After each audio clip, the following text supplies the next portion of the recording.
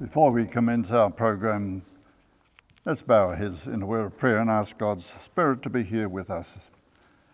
Father in heaven, we ask that your Holy Spirit will guide us in our study today. What we learn may help us in our Christian walk, we pray, in Jesus' name. Amen. The topic this afternoon is the subject, the Gospel Expanded. We previously looked at the question of how we can be saved. And I want today to expand this topic because it's a large topic, a very important topic, probably one of the most important topics in all the Bible. The Gospel is a vast mine, as it were, where we can dig and find precious jewels, gospel truths, and things that bless us and help us in our living. The history of this particular lecture goes back to the time when I was teaching at Avondale College, and the faculty were having a retreat at the commencement of a new school year of teaching. And I was asked to present a topic to the faculty on the question of the gospel, because it was a time when there was much discussion going on in the Adventist church about the gospel and how we would be saved. And some theories were going around that were not based entirely on the Bible, doctrines of perfectionism and the opposite, of course, liberalism. And so I was asked to give this study to the faculty, and I gave it to them, and it was well received. So much so that the faculty voted that it should be made available to all the students of the college, which I was able to do. We are living in a period of history when many in the Seventh-day Adventist Church are showing a renewed interest in the great themes connected with the plan of salvation. Of particular interest is the question, how do these doctrines affect mankind? I hope that in this study today we might be encouraged and able to meet and answer some of the questions that people are asking, and some of those questions are difficult ones. It may be a help for the reader to engage in further study on this topic individually as well. I propose to set forth 10 propositions which I believe we as Seventh-day Adventists ought to agree. We'll look at these 10 propositions one by one, giving first the Bible evidence and support, and then backing it up with statements that we find in Spirit of Prophecy writings that confirm what we find in the Bible. It may seem at times when some of these pillars of truth are presented that there's a tension between it and other statements. This is not uncommon in the study of theology, and one must seek for solutions of the problems that may arise. Someone has suggested that if the gospel is being correctly presented, there will be times when we sound a little bit like antinomianists, or another time when we sound the opposite, legalism. It is proposed that as each topic is presented, as I said, we will look first at Bible evidence and then at Spirit of Prophecy statements. Proposition number 1. Mankind was created sinless in the Garden of Eden. Genesis 1 tells us that when God created the world, he said, "Behold, it was very good." Ecclesiastes 7 and verse 29 says, God made man upright. And Ellen White in Patriarchs and Prophets, page 44-45, wrote, man's nature, when he was created, was in harmony with God's will. Note that a man was created perfect in nature. In order that God would allow him to live forever, he still had to develop a perfect character. And this is where Adam and Eve failed. Later, man, with God's help, has to develop a perfect character so that God can then restore him to a state with a perfect nature. And this will take place at the second advent when Jesus returns. Proposition number 2. In the fall, mankind lost his sinless nature and became sinful in nature. Genesis 3 tells us man came to know good and evil. In Psalm 51 verse 5, David wrote, I was shapen in iniquity, and in sin did my mother conceive me. He's not saying here that his mother sinned by having him and giving birth to him, but that he was born sinful because of the inheritance that he had. Further, we read in Psalm 58 and verse 3 that the wicked are estranged from the womb. They go astray as soon as they are born, speaking lies. In Isaiah 48 and verse 8, we read that the house of Jacob, that is, believers, are called transgressors from the womb. Psalm 14, 1-3 says that there is none that doeth good, no, not one. And in Ephesians 2, verse 1, it says that the natural man is dead in trespasses and sins. And in verse 12, we read that they are aliens from the commonwealth of Israel. In Romans chapter 7, Paul describes his condition as a believer, where he wrote, I am carnal, sold under sin.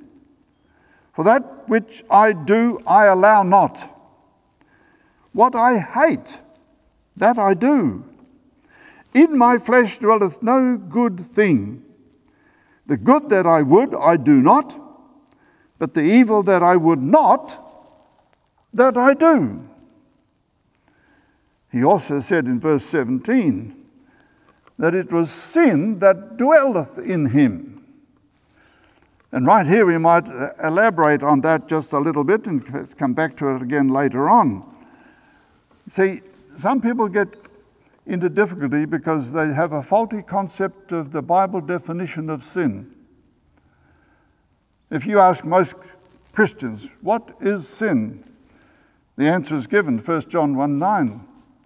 Sin is the transgression of God's law. That is true.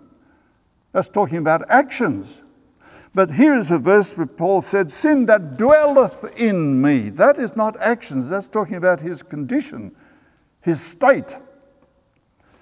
We are sinners by nature because of our inheritance. You see, when Adam and Eve sinned, they lost their sinlessness and became sinful. And they could not then give to their children that which they had lost. Their children all inherited the sinful carnal nature about which the Bible speaks so freely. Great controversy highlights this when Ellen White wrote, page 505. When man transgressed the divine law, his nature became evil and was in harmony and not at variance with Satan. There exists naturally no enmity between sinful man and the originator of sin. Further, she wrote that Christians will feel the promptings of sin. And every Christian who has given his heart and his life to Jesus in reflection would say, yes, that is true. We feel the promptings of sin from within. Acts of the Apostles 5:1-18. Evils without awaken evils within. There is within us this sin principle that we have inherited from our parents. And the SDA Bible Commentary, Volume 2, page 1031, 1032, Ellen White comment wrote, as long as life shall last, there is need of guarding the affections and passions with a firm purpose. There is inward corruption. Further, she wrote, when the feelings and desires of the natural heart are contending for the victory, the struggle that we have trying to live the Christian life and the carnal nature is trying to assert itself. She also wrote that Paul's will, the Apostle Paul, his will and his desires every day conflicted with duty and the will of God. Instead of following inclination, he did God's will, however crucifying to his own nature. That's in Testimonies to the Church, Volume 8, page 313. And in the Signs of the Times article, March 23, verse 1888, she wrote, "We cannot say, 'I am sinless,' till this vile body is changed and fashioned like unto his glorious body." That, of course, takes place at the second coming. And in Desire of Ages, 122, 123, she wrote, "In our own strength it is impossible for us to deny the clamours of our fallen nature." That's why we need God's help in order to live the Christian life as he wants us to do. And Steps to Christ says, even after our conversion, we still recognize our sinfulness. If we do not see our own moral deformity, it is evidence that we have not seen the beauty of Christ's character. You see, throughout the history of the Adventist Church, unfortunately, there have been those that have come up and tried to teach the doctrine that in living the Christian life, you can get rid of the carnal nature before the second coming of Jesus. Doctrine of what we call perfectionism. And these statements from the Bible and the Spirit of Prophecy make it very plain that that is a false hope. We have a battle day by day to live the Christian life and guarding against the temptations that come from within, as well as the temptations that come from without. Now I move on to proposition number 3. Jesus was the only one, the only son of Adam, not to have inherited a sinful nature or sinful propensities. Now this is what we might say an area where there has been some controversy in recent years. Unfortunately, there are some who disagree with that proposition, but I want you to listen carefully to what I have to say, because the Bible and the Spirit of Prophecy are very clear on this, and I have another study which I plan to present later on when I deal with the incarnation of Jesus and his coming to this earth as a human being, born as a babe in Bethlehem, where I'll explore this topic more fully and give you further evidence. But at the moment, let's look at what the Bible has to say. In John 8, verse 46, Jesus challenged the Pharisees and those around him with the words, "Which of you convinceth me of sin?" Now, of course, that was a challenge for them to point to some sinful action. And they could not do that, because the Bible tells us Jesus did know sin. 1 Peter 2:22. That is a clear statement about his actions. He did know sin. But 2 Corinthians 5:21 says something just a little bit different. It says, he knew no sin. That's referring to his nature, not to his actions. He knew no sin. Hebrews 7:26 tells us Jesus' nature was holy, harmless, undefiled, separate from sinners. And 1 John 3, verse 5, it clearly states that Jesus had no sin in him. I quote the words, "In him was no sin." That's talking about his nature, not his actions. Jesus, according to that text, had no sinful propensity or urges. Pilate exclaimed, "I find no fault in him." Pilate's wife said, "Have nothing to do with that just man." The angel Gabriel said that Jesus was that holy thing. The devils called Jesus the Holy One of God. Jesus said, John 14, verse 30, that Satan had nothing in him. There was nothing in Jesus that Satan could use to get at him through his nature to make him transgress. Now we come to a text in Romans 8, verse 3 rather, he was made in the likeness of sinful flesh. And some people use that as a text to try and prove that he had a carnal nature. Some commentators, however, have pointed out that likeness is not the same as sameness. Now let's look at some Spirit of Prophecy evidence. Questions in Doctrine, page 55. Jesus took the nature, that is human nature, but not the sinfulness of man. Yes, he was 100% human, just as Adam was when he was created, but Jesus did not take, she says, the sinfulness of human nature. She wrote, Questions on Doctrine, page 649, no one looking at Jesus could say that he was just like other children. Well, you know, as we've seen already that the Bible says that we are born sinners by nature, and those of you who have children will know that a baby of just a few weeks old can show signs of temper. And stiffen out their little arms and legs and scream and show that they're angry. Of course, you didn't do that when you were a baby, did you? Go and ask your parents, they'll confirm what you did. Yes, we all show signs of that carnal human nature, but Jesus, she says, no one looking at Jesus could say that he was just like other children. There are many quotations in these pages that also confirm what I'm saying, that Jesus did not inherit sinful human nature. For example, Our High Calling, page 59. Jesus was sinless, with this exception. His condition was as yours. Now, any of Ellen White's statements that seem to say otherwise must be understood in the light of the above quotation. Statements that say that Jesus took our fallen nature then can refer to our weakened physical human nature and not to the carnal nature with which we are all born.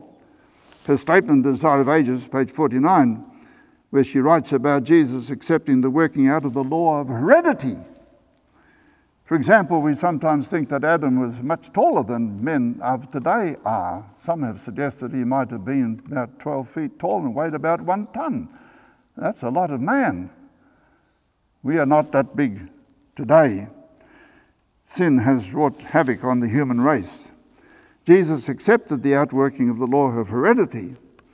However, another possibility would be that he only took our sinful nature vicariously for purposes of the atonement, just as he took our sinful actions vicariously.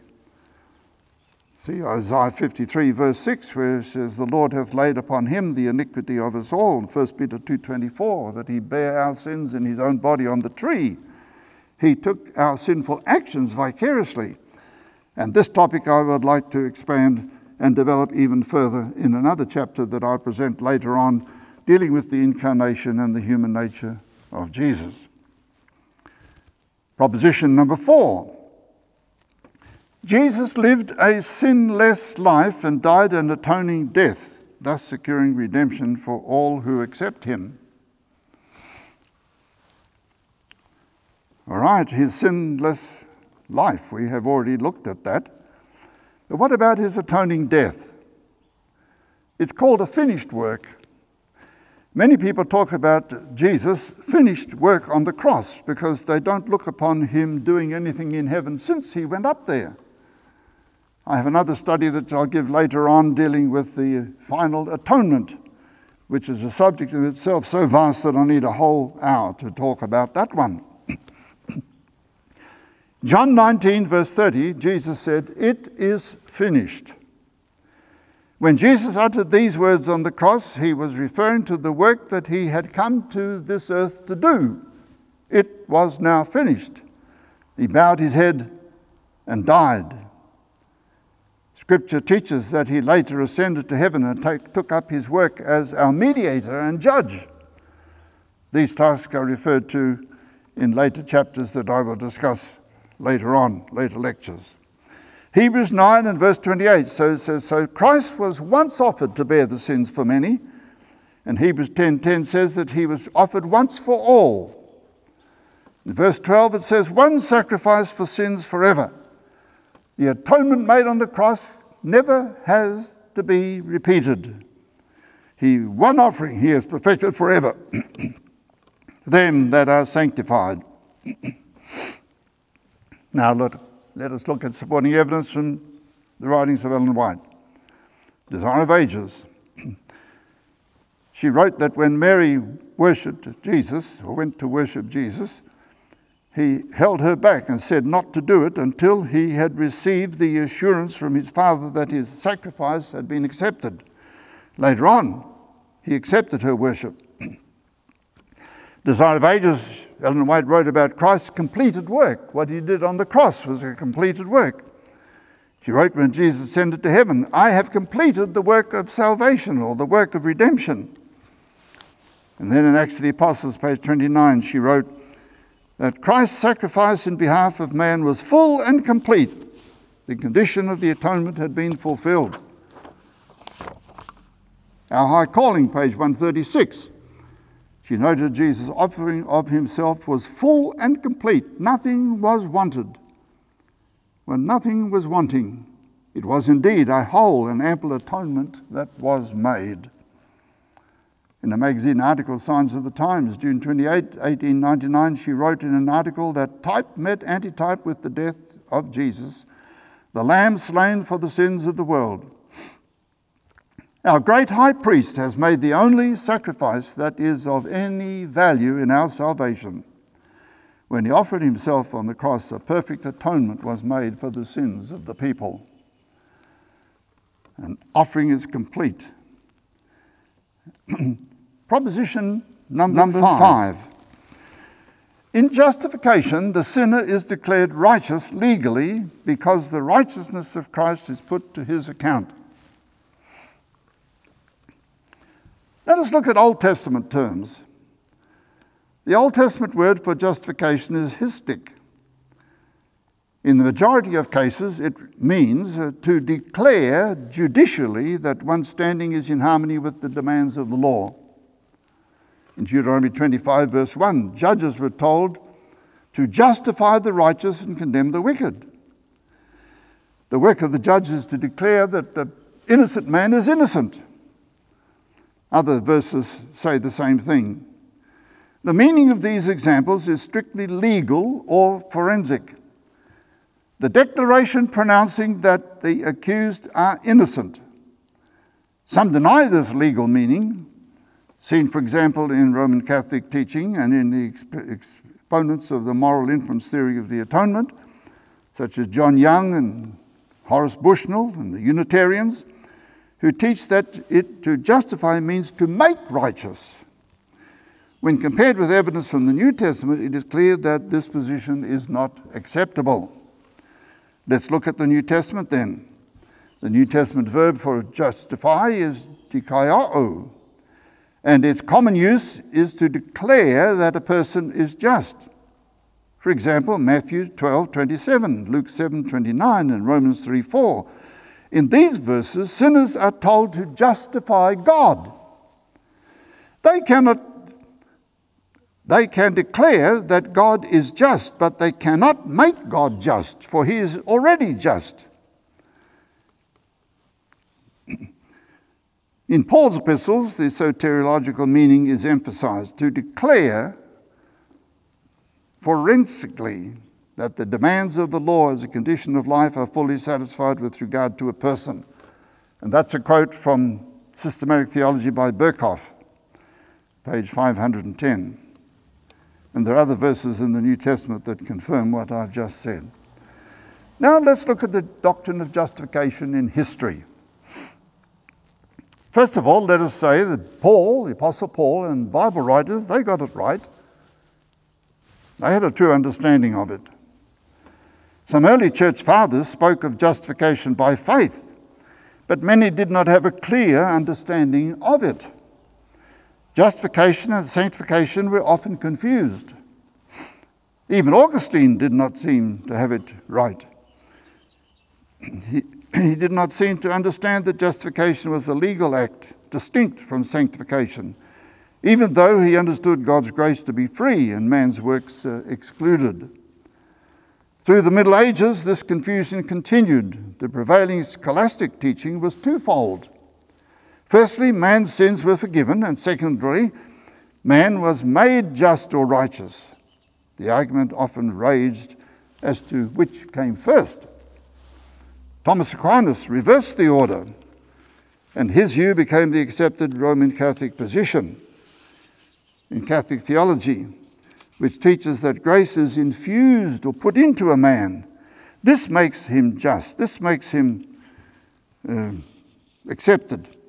And partly on this basis, his sins are pardoned.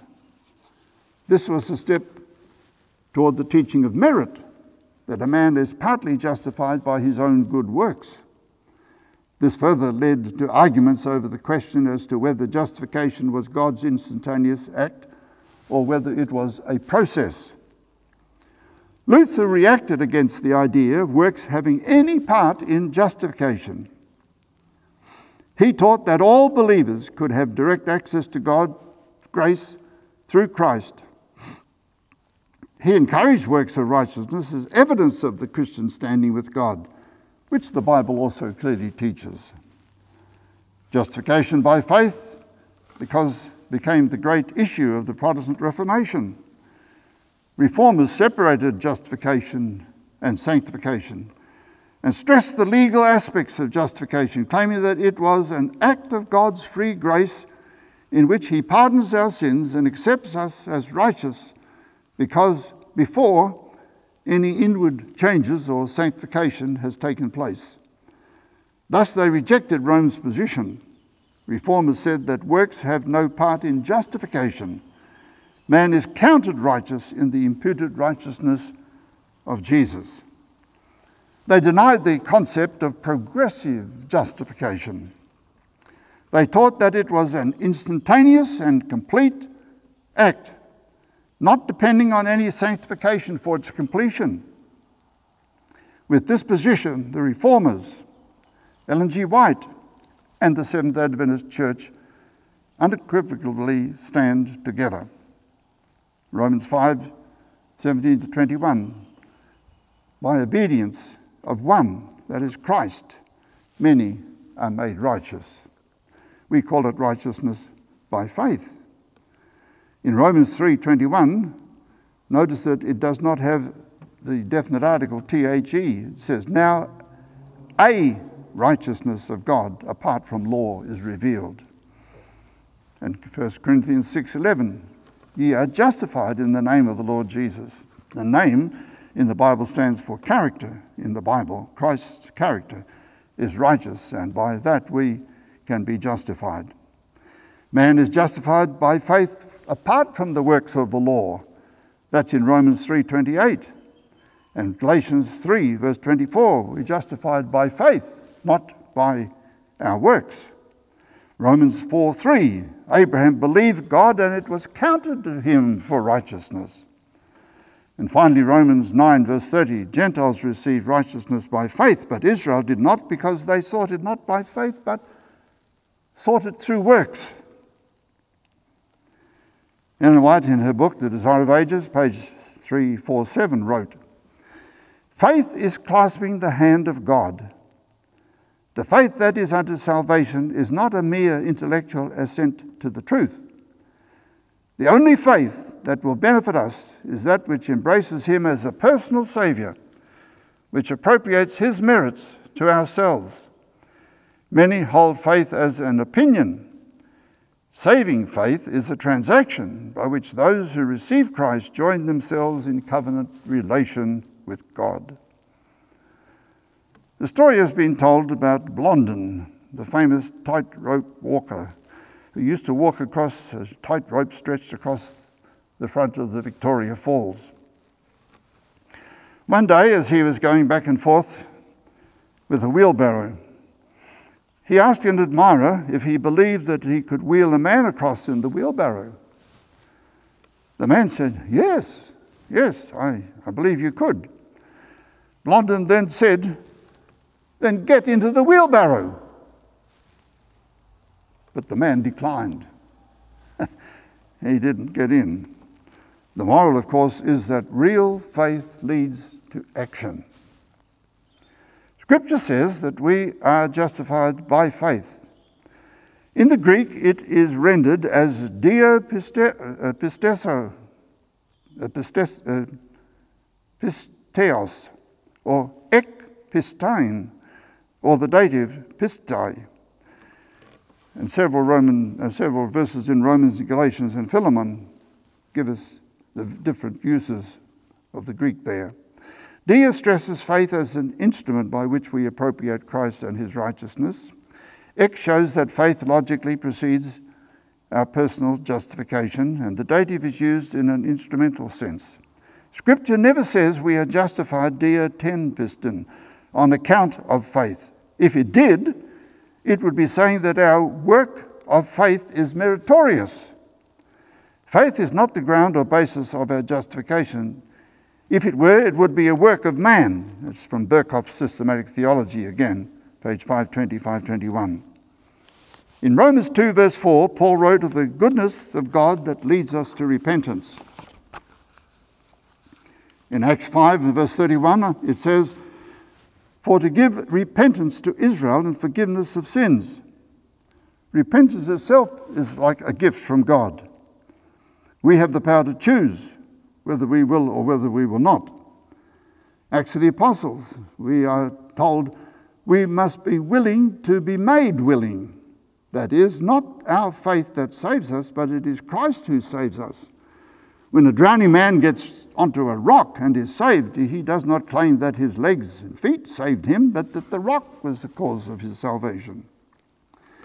Now further on justification, let's look at some things. Numbers 23. Here we have the story of Balaam, hired by King Balak to curse Israel just before they entered the promised land. God did not allow him to curse Israel, but he did his best to do so. And in one of the occasions, as he was trying to curse, he uttered words of blessing instead, because God took control of his mind and his tongue. And in verse 21 of chapter 23 of Numbers, I read these words: "He, that is God, hath not beheld iniquity in Jacob, neither hath he seen perverseness in Israel." This is a surprising text. Some years ago, I was on an appeal for missions trip from Avondale College with some students, and it was up in the city of country town of Tenterfield. On Sabbath morning, I was reading a chapter from my Bible, and this is the chapter that I read. And when I read that verse, it jumped off the page at me. God did not see sin in Israel. I thought, how could that be true? Here we have an example from the Old Testament that shows what justification means. Despite the sins of the children of Israel in the wilderness, and you know them as well as I do, the golden calf at Mount Sinai, complaining about the food, complaining about lack of water, complaining until that God sent snakes in to bite them, the rebellion of Korah, Dathan, and Abiram, they're swallowed up in an earthquake and buried alive. The next day the survivors came to Moses and waving their finger at him, they said, "You have killed the servants of God." And God sent a plague and thousands died, and Aaron had to run with the censer between the dead and the living and plead with God to stop the plague. And it was stopped. The record of the children of Israel in the wilderness wanderings is not a happy record. And yet on the borders of the promised land, God could say, "I do not see any sin in Israel." That's amazing. That is the gospel.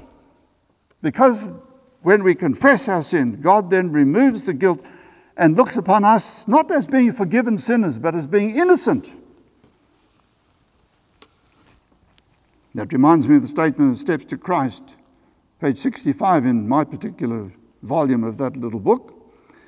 Quote, "If you give yourself to him and accept him as your Saviour, then sinful as your life may have been, for his sake you are accounted as righteous. Christ's character stands in place of your character, and you are accepted before God just as if you had never sinned." It's one thing to be found guilty and then pardoned, but God goes the second mile. He says, now that you are pardoned, I declare you to be innocent. As far as I'm concerned, you did not even do the wrong. That's certainly good news. That's the gospel. Now I come to proposition number 6. Our salvation depends on what God has done in Christ, Christ's living and dying, and not upon what God does in us. This may sound strange to some at first, but when it is analysed, it will be seen to be true. It does not deny sanctification, which is in our next proposition, coming up in a few minutes, but is stated here so as to clarify the fact that Christ's imputed righteousness is the basis of our salvation. That is what gets us into heaven, the righteousness of Jesus, which is counted to us, credited to us. Sanctification, what God does in us, does not and cannot add anything to what God has done in Christ. That is why John Bunyan could quote 1 Corinthians 1:30, which says, Jesus is made unto us wisdom and righteousness and sanctification and redemption. He also claimed that his righteousness was in heaven, because that's where the righteousness of Jesus is. It's up there. It's claimed by Bible scholars that the Bible uses the term righteousness by faith, equates it with justification, that sanctification is the fruitage of it. We'll do a further study on this great topic when I look at the history of the doctrine of righteousness by faith in the Seventh-day Adventist Church, and that's an interesting topic which I'm looking forward to lecturing on sometime in the near future. Now I come to proposition number 7. Sanctification will always follow justification and is the evidence and fruitage of it. Galatians 5 talks about the fruit of the Spirit: love, joy, peace, long-suffering, gentleness, mercy, and so on. The Old Testament word kadesh, some say, is related to the Hebrew word chadash, which has the meaning of to shine, which gives us the qualitative aspects of biblical holiness. The New Testament word hagiadzo, which means holy, hence separation from the world and all that is sinful. Let's now look at the history of the doctrine of sanctification in the Christian church. Over the years, 3 questions have been considered. What is the relation of God's grace in sanctification to faith? Number 2, what is the relation between justification and sanctification? And number 3, what level of sanctification is possible in this life? During the early period of the Christian church, the church fathers, that's the pastors of the early Christian churches, 1st, 2nd, 3rd, 4th century and so on, they said very little about sanctification. Believers were taught to depend for salvation on faith and good works. Sins committed before baptism could be washed away in baptism, and sins committed after baptism could be cancelled by penance and good works. People must live good lives to deserve God's approval. In this environment, many false theories arose. For example, wrong concepts of sin, legalism, sacramentalism, priestcraft, and asceticism. Often, no clear distinction was made between justification and sanctification. Augustine did not always distinguish between the two. He greatly influenced the Middle Ages.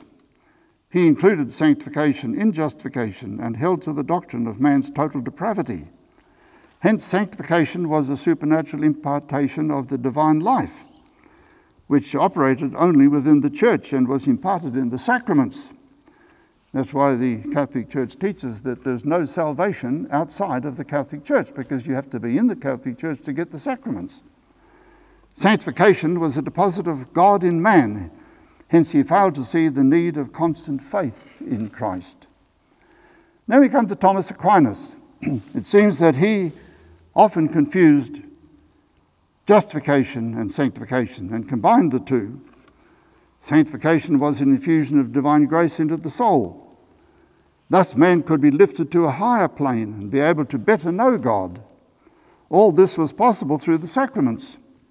From God's viewpoint, sanctification removed the original sin and imparted permanent habit of inherent righteousness, and carried within itself the ability of further development, even to perfection.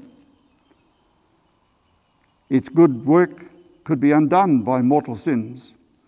From man's viewpoint, the supernatural work of faith recommended man to God, which then secured for him an increase of grace, and so it went on in a circle. God imparted the grace, you came to a higher level, God was pleased, gave more grace, you came to a higher level, more grace, a higher level, and so you're climbing the ladder. And works is therefore involved in it. All this was thought of more as justification. However, and you'll find that in the Council and Decrees of the Council of Trent, a statement on their teaching. During and after the Protestant Reformation, most reformers made a clear distinction between justification and sanctification. Justification was the legal action of God's grace. It deals with man's legal status. Sanctification was a moral or regenerative work, changing man from the inside. It is the fruitage of justification. They taught that man is justified by faith alone, but the faith that justifies is never alone. It's going to produce some results, some fruitage. The grace of sanctification was not regarded as an infused essence. Rather, it was primarily the work of the Holy Spirit through the Word, and only secondarily through the sacraments. They sought to avoid the idea of salvation by works.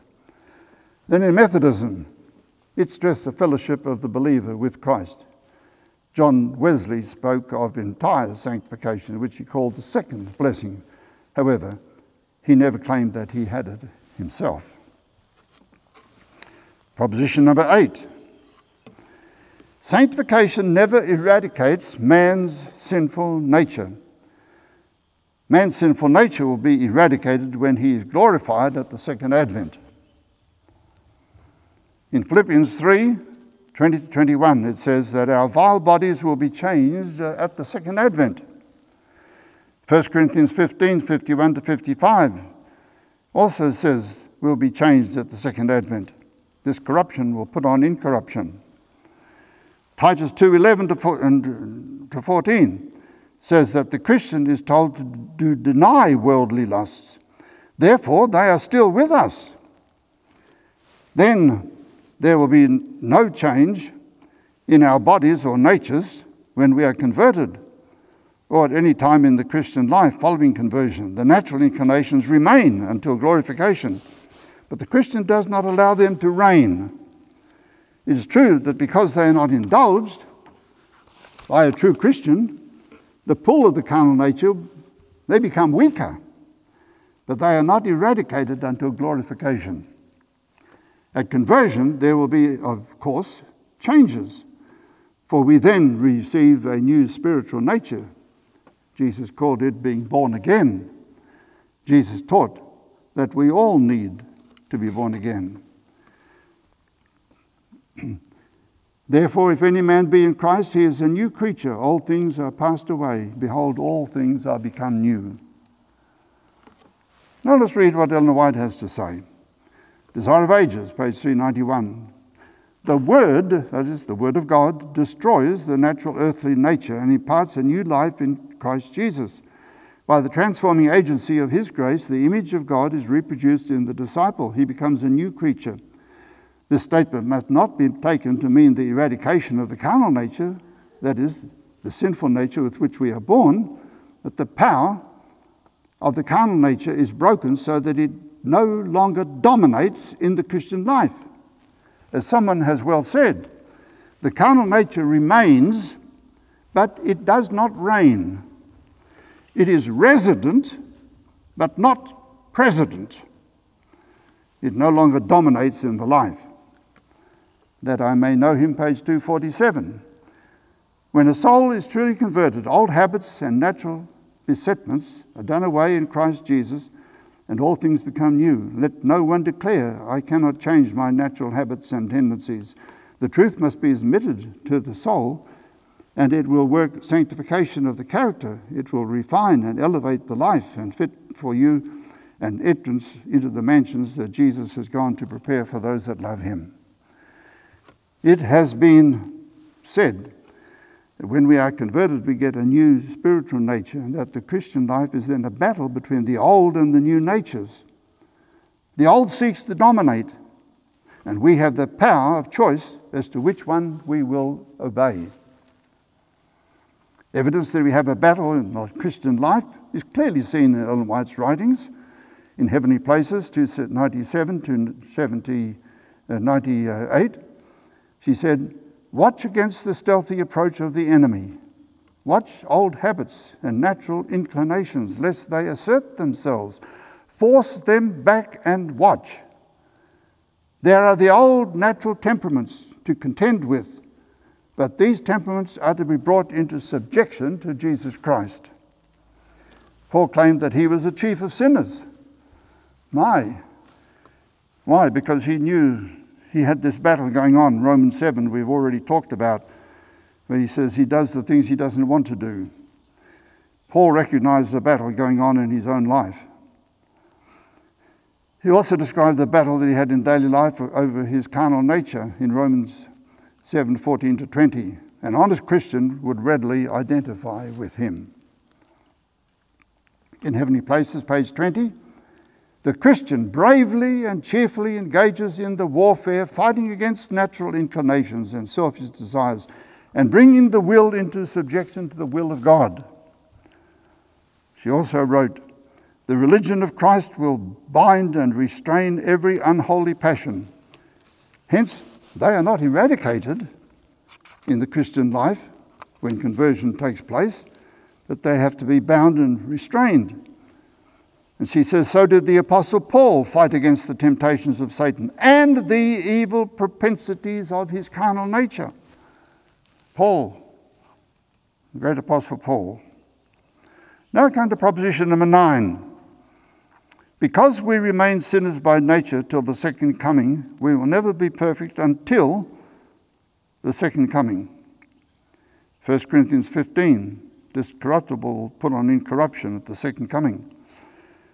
1 John 2:1, it notes that if a man sins, we have an advocate with the Father, Jesus Christ the righteous. For there is not a just man upon the earth who does not sin, Ecclesiastes 7:20. Just man, righteous man, but he still can sin. James 3:2, in many things we offend all.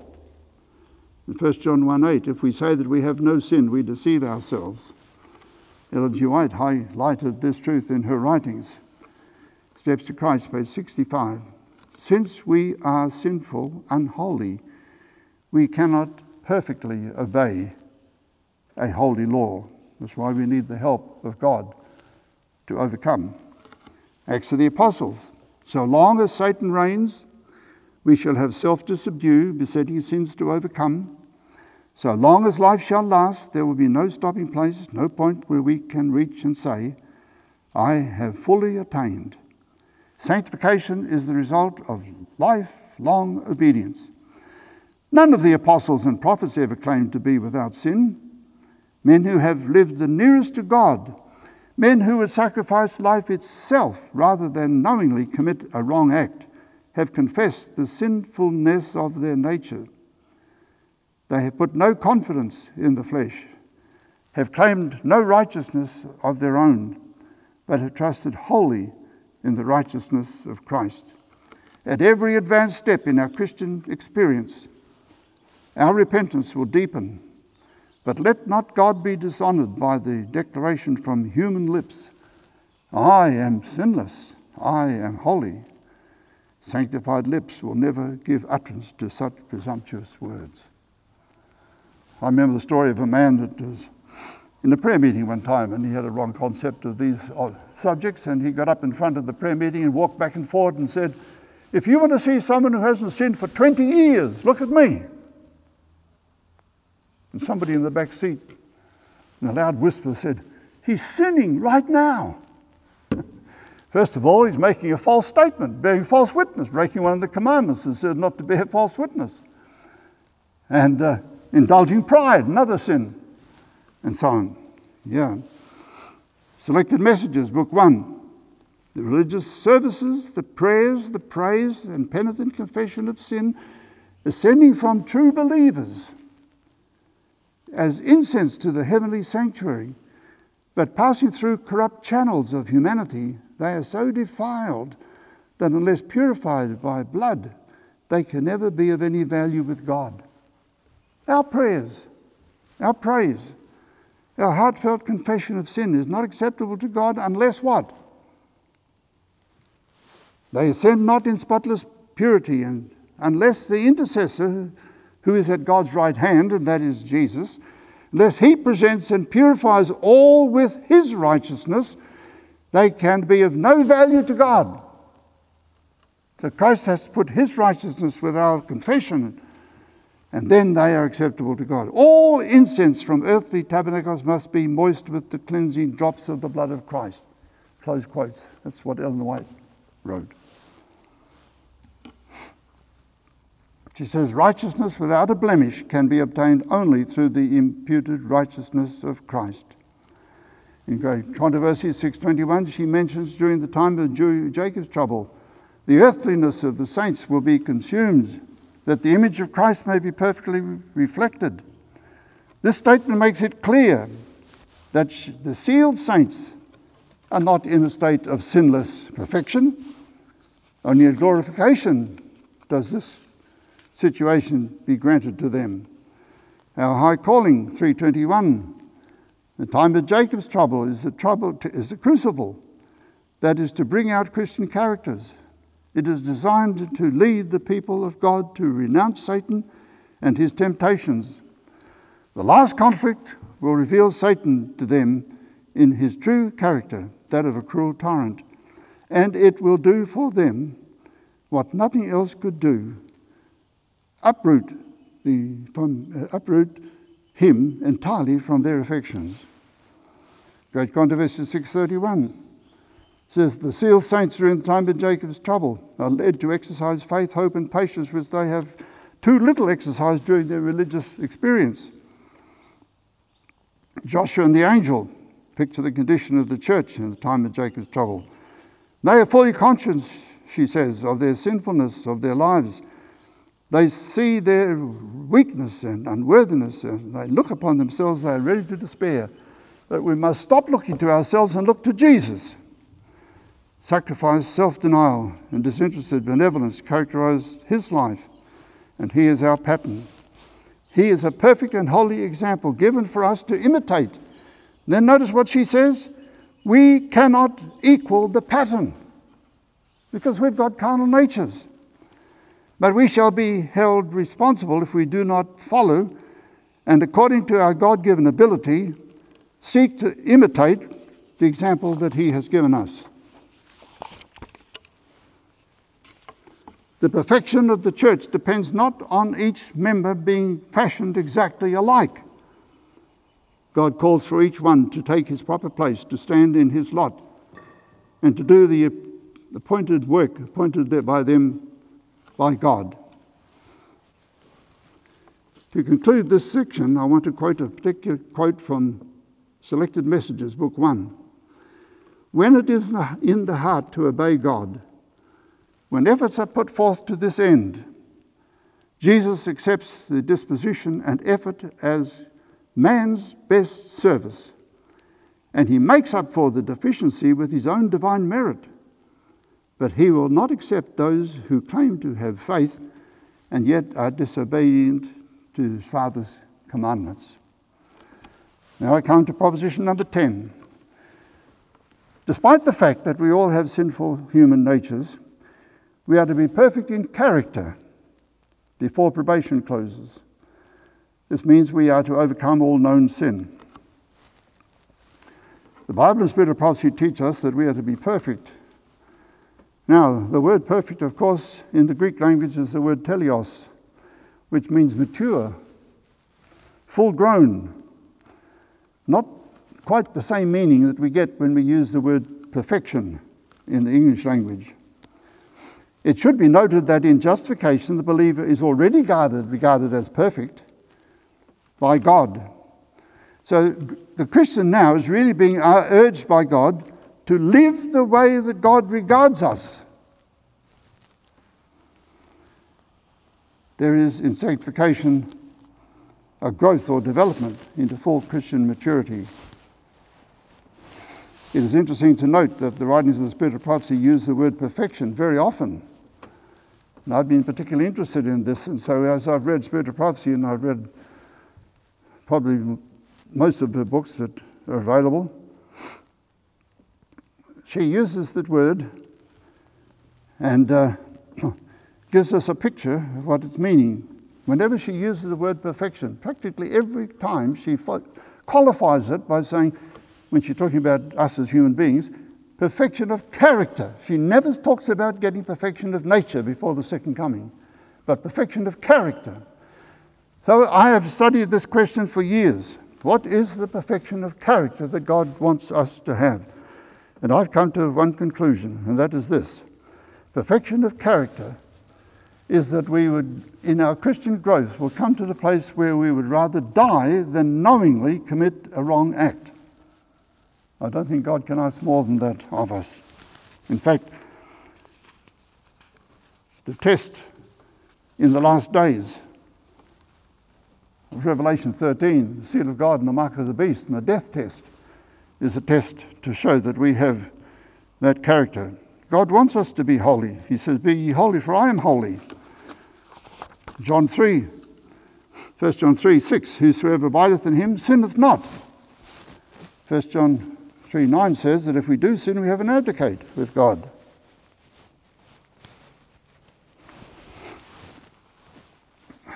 Some years ago, we were having a meeting at Avondale College over these topics about perfectionism and so on. And one of my former classmates with whom I graduated from college spoke to me after one of the sessions and said, "Oh, I thought you'd be with us 100%. I said, "I can't endorse all that you teach." He said, "What can't you endorse?" I said, "Your teaching of perfectionism." "Well," he says, "the Bible says, whosoever is born of God does not commit sin." I said, "Do you know what the Greek says?" He said, "What?" I said, "In the Greek it reads, whoever is born of God does not go on sinning." Present continuous tense in the Greek. Puts a little different shade of meaning on it. We do not plan to sin. We do not make provision for sin. We do not make it a habit of sinning. Not that we never make a fall and have to be forgiven. God provides a way of escape from every temptation, 1 Corinthians 10, verse 13. And Ellen White says, "While we cannot claim perfection of the flesh, we may have Christian perfection of the soul. Our dependence is not on what man can do. It is on what God can do for man through Christ. Thank God we are not dealing with impossibilities. We may claim sanctification. And having become partakers of the heavenly gift, we are to go on to perfection, being kept by the power of God through faith." And then in Testimonies of the Church, Volume 2, 400, "It is impossible for those who indulge appetite to attain to Christian perfection." Oh, that's an interesting statement. Notice its importance in its role of the health reform in this regard, if we are not living up to what we know is God's will. Christ has given us assurance, she wrote, that obtaining to perfection of character is no easy matter. It is a conflict, a battle, and a march, day by day. In God's Amazing Grace, page 141, perfection of character is attainable to everyone who strives for it. This is made the very foundation of the new covenant of the gospel. When Jesus comes, he is not to cleanse us then from our sins and our defects of our characters, because that work must be done before that time.